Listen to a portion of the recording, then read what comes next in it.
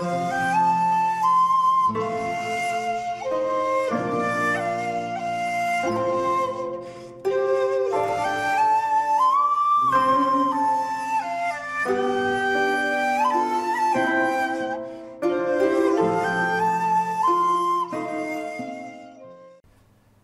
there, this is Solitary Ronin from Solitary Ronin Films, and welcome to another random review.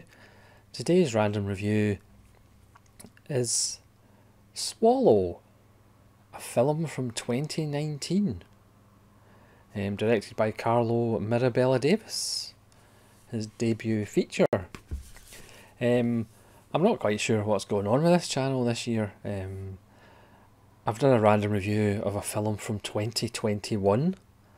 And I think this is my second random review of a film from 2019. Very strange. So this is the Second Sight special edition release. A nice booklet. Art cards. Lots of lovely images and essays.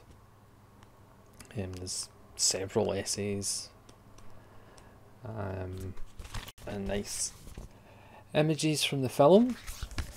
It's a very nice looking film, I have to say.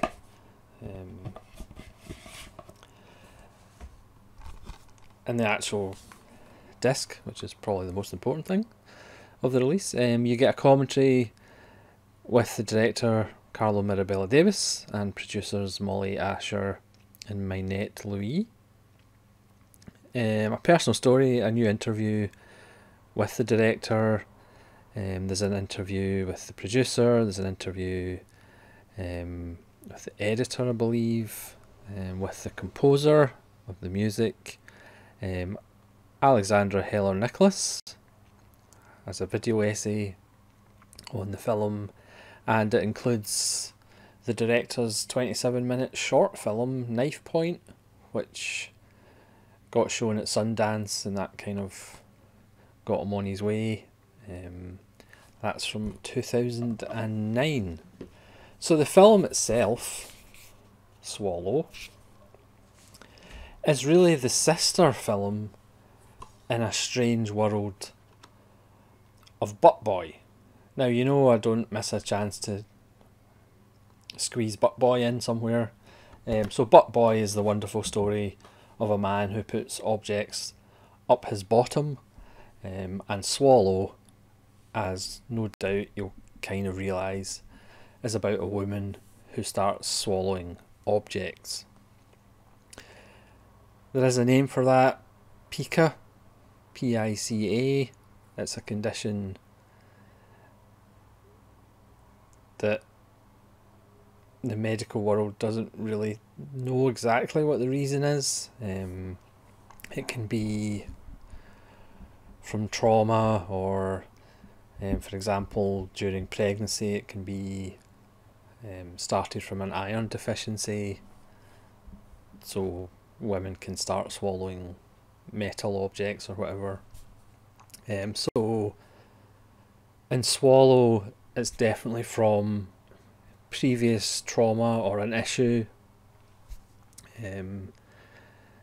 that this woman has, played by Haley Bennett. It gives a really good performance. The support by David Raish, good old Sledgehammer.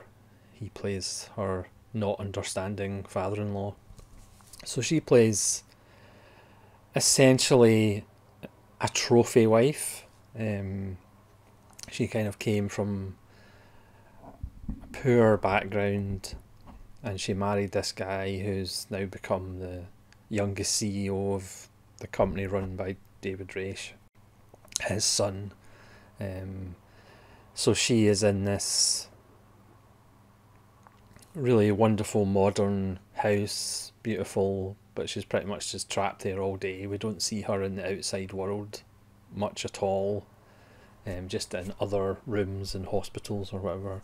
But we don't really see the outside world from her perspective.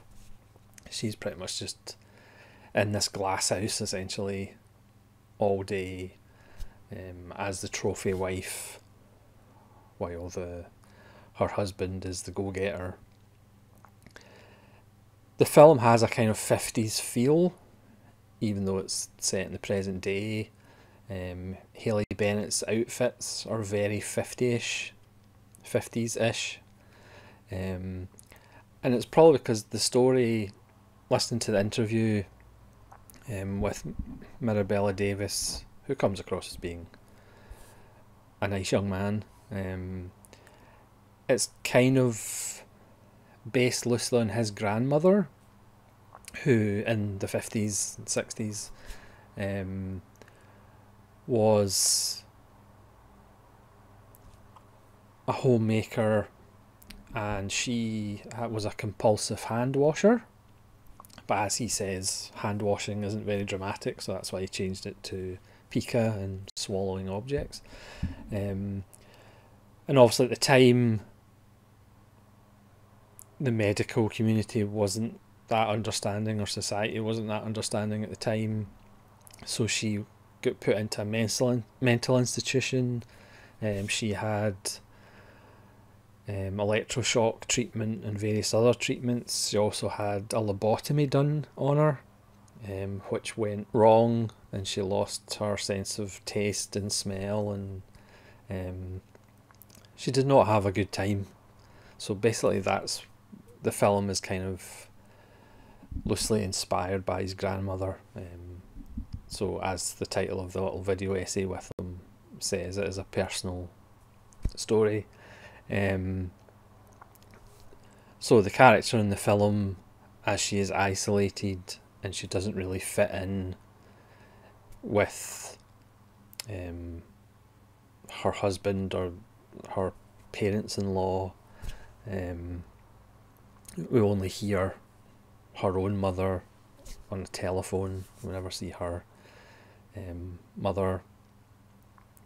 She starts swallowing objects, and just like Butt Boy, those objects start to increase from a marble to the little pin to a battery, which is obviously quite dangerous, because if it starts leaking, you've got an acid full of stomach.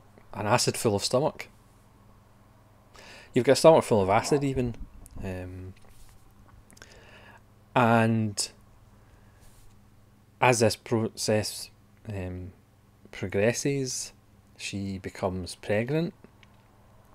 And again, like I said, pica can occur in pregnant women for iron deficiencies in the brain somehow. Women can start eating metal objects. Again, it is a bit of a mystery why compulsive eating of things that aren't food actually happens. We obviously need to cut more people's brains open. So she gets hospitalised. During an ultrasound at the hospital, the couple are looking at the baby, and then there's more objects on the scan, and then she's taken in, and there's a wonderful scene of a camera inside her, and they're taking out objects and laying them out on a table in a nice order, as the director says, kind of like an archaeological dig. And she herself keeps the objects that she swallows. She gets them back through the process of nature and big rubber gloves, and she puts them on her own kind of desk at home. So she gets psychiatry, which I'm not actually sure is a word, and obviously the family is putting pressure on her because she's pregnant, to get this problem solved. Like I say, David Raish as the head of the patriarch.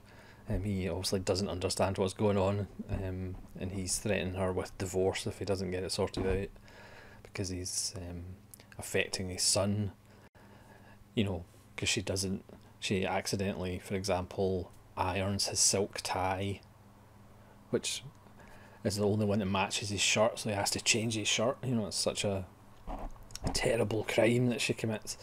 I mean, I would say one of the problems is that her husband and her mother and father-in-law are all fine performances, but the characters are so obviously arseholes, and it could do with maybe being a little bit more balanced.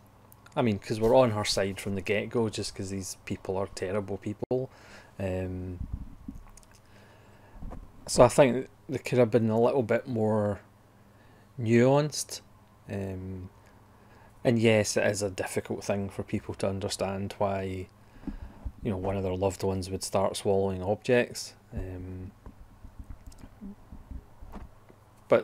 So their characters could be a little bit more nuanced, but they really are just symbols of capitalism and greed and kind of not understanding what other people are going through.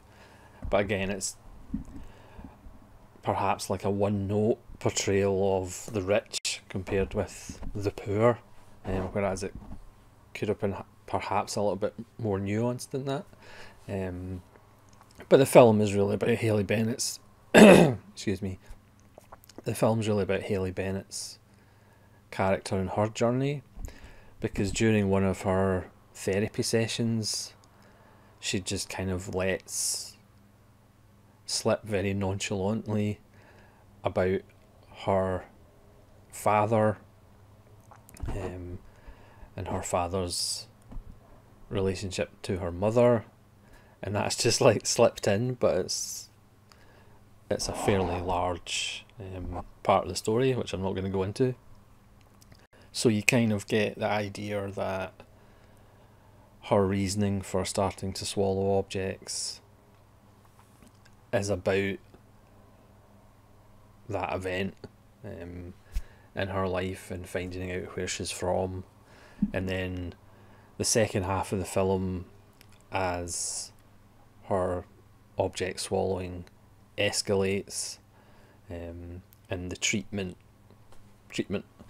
that the family suggests for her gets more and more severe. That's where the film kind of shifts to her journey of kind of finding out her roots, and then therefore taking control of her life for perhaps the first time, and changing her life, hopefully for the good, because you do want it to work out for her, because again, you're on her side from pretty much the start of the film, just the way she's treated by her husband and her mother and father-in-law. But overall, a really good film. Another one from 2019. This is ridiculous. I'll have to go back to the safety of my films from the 50s and 60s and 40s. But this is an interesting film to check out. But of course, don't forget its sister film, Butt Boy. It's a nice double bill for putting objects in orifices. Yeah, Swallow. Really good modern film. I know that it's a little bit baffling for me. That's a bit of a strange concept for me to get my head around. But that's Swallow. Please let me know if you've seen Swallow and what you thought of it. And hopefully you'll join me again for more random reviews. This is Saoirse Ronan from Saoirse Ronan Films, saying cheerio.